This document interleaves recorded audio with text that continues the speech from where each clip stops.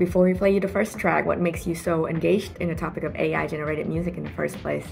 Humanity in general. The moment that they see something that they don't know, it's like, threat. And it's like, is it a threat?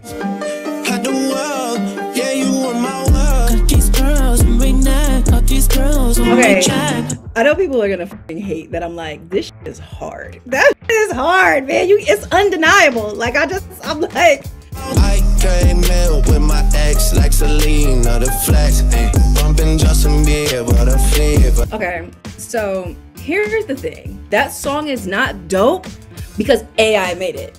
That song is dope because a songwriter made it. I had a lot of people hire me as a demo singer to sing Rihanna demos because my voice is similar to Rihanna, right? So it's like, oh, I could pitch this to Rihanna or her team and they can hear it for Rihanna. So what songwriters are doing with this technology is, I want to pitch this record to Drake in Drake's voice. I definitely do not think that you should be able to take somebody's face and their voice and their platform and capitalize off of it. But what I will say about this as well is it's a disgruntled songwriter. He talks about being a ghostwriter for years and record companies making all of the money. What AI is doing, what technology is doing, is putting the power back into the creative's hands. Okay, the next example is not a song, but an AI artist.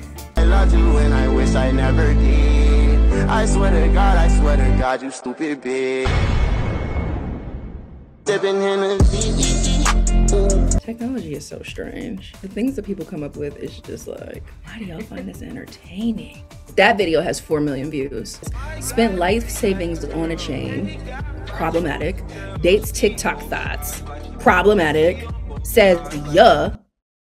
Like, so digital blackface is creating an artificial character that's black when you are not black. Like when you look at the people that are behind the FM Mecca character is a white dude and what, an Asian guy?